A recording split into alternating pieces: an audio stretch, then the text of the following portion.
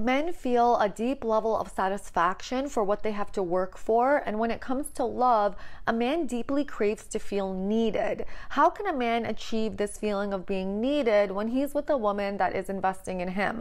Well, he simply cannot. When a woman is investing in a man, he starts to feel like a child. He starts to become dependent on the woman, and slowly his desire to feel needed erodes because now he's becoming overly reliant on being taken care of. When a dynamic shifts to mother-son, over time a man stops feeling the desire to be needed by the woman that he loves. This is where the idea of a man being a provider comes from. Men love to do and men love to give. It makes them feel good and it makes them feel useful. When he isn't able to capture this feeling with a woman, the intensity of his feeling starts to diminish and he starts to view her as a roommate, or even worse, as a competitor. This often happens when the woman is competing with him for, let's say, resources or competence. If she portrays herself as being more capable than he will take that to mean that she is now his opponent rather than lover. And that usually doesn't go very well with men. In this piece, we'll discuss why men fall in love with women they have invested in, and you'll gain a deeper understanding of men and why the less you do, the more attractive you'll become, and the more attractive that you become, the faster you'll reach that deep level of commitment that you so deeply crave and that your heart deeply craves. I'm Fareen. I'm a former attorney. I now teach women how to embrace their feminine essence and create attraction in their relationships by essentially maintaining their femininity and doing less. In my work, you're going to learn that to be feminine does not mean to be weak, and that you can absolutely pursue all of your ambitions and actually be quite successful while still maintaining your allure as a woman. Let's start off by discussing the first reason why men fall in love with women that they invest in. So reason number one is that men need to feel needed. In romantic relationships and in life in general, men need to feel that they are needed. Not want to be needed, but need to be needed. Men have a deep desire to feel purposeful in society, in their work, in their community, and especially in their relationships.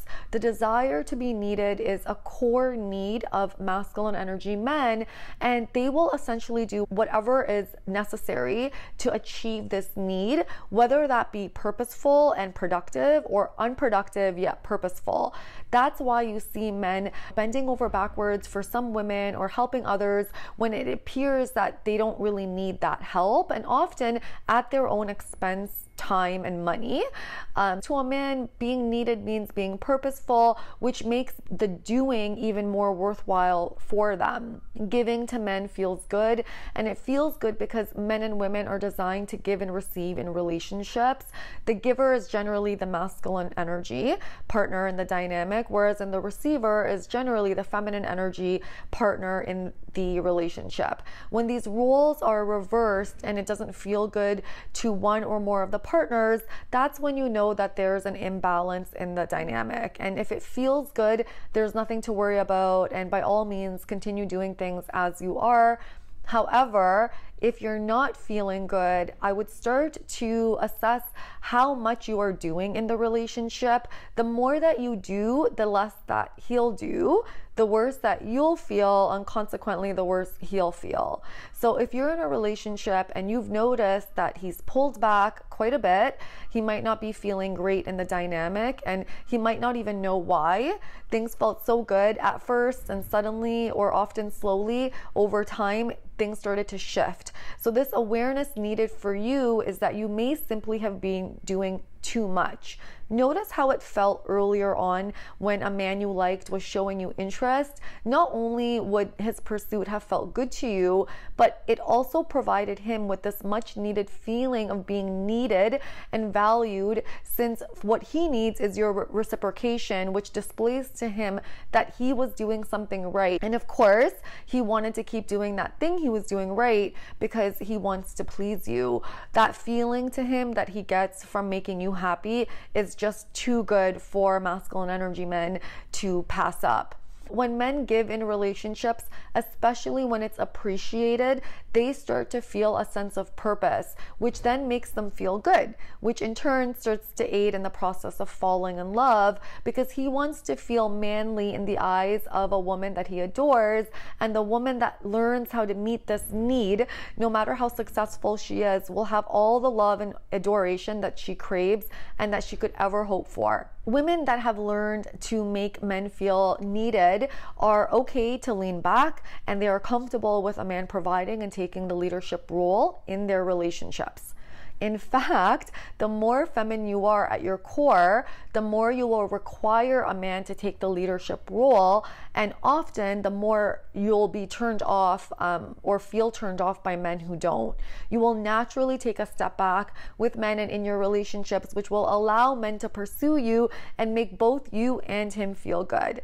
When a man is investing in a woman and he is meeting his need of being needed, his energy, focus, and drive are toward his conquest. Naturally, then, the more that he invests, the likelier he is to develop feelings, since he is placing the energy and resources into winning you over or conquering his love interest, let's say. Which leads to my second point of why men fall in love with women they've invested in. Reason 2, investment creates a deeper level of commitment for a man. When a man is investing his resources, time, and energy into you, he's now deepening his level of commitment to you. Every time a man thinks about you, plans ahead, initiates, and goes above and beyond to make you happy and even prioritize you, his commitment to you deepens, and therefore his love deepens. And it goes both ways, by the way. Every time you invest in a man through your actions, your thoughts, your energy, money, and time, your commitment to him and the relationship also deepens, which is often why you feel out of sorts when he is not investing in you to the degree that you are. How do you feel when you're thinking about him, wondering what he's doing, unsure if he's interested in you? As your level of anxiety starts to increase, so does your level of attachment, which then deepens your level of commitment to him and therefore the relationship, which is why you're willing to work on things and sometimes even ignore behaviors that you might not tolerate had you not invested so much. In essence, we don't want to throw our time and our energy out the door, and we usually see something through the more energy we've put into it.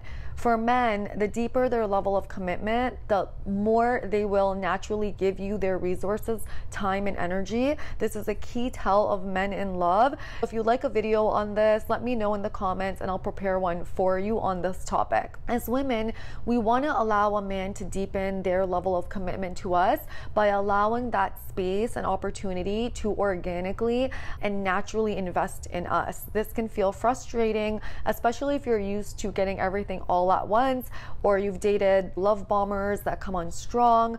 Healthy masculine men take their time in dating and they need space to evaluate their feelings for you. I suggest that you read my book, What Men Want.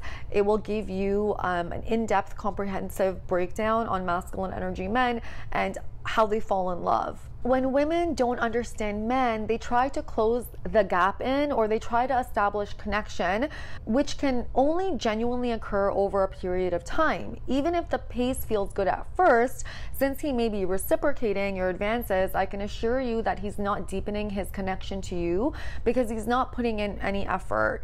And reciprocation is not the same for a man as is leading or being the giver in relationship. Reciprocation feels good to men as it props up their ego and sense of self, but it does nothing to activate their heart. Activating a man's heart is a whole other story and can only happen over a period of time.